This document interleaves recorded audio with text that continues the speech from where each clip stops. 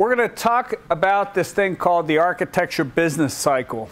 And this is a pretty straightforward idea, and that is that there are a number of technical, business, and social influences on an architecture. A number of technical, business, and social things that are beyond the requirements that can actually end up influencing the structure of your architecture.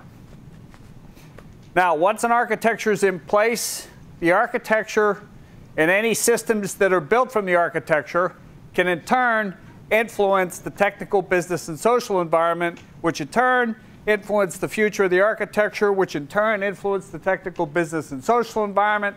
This is a cycle that goes on and on for the lifetime of a software system.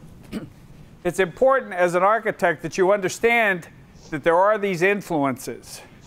It's important that you understand it's not just requirements that are influencing the structure of an architecture.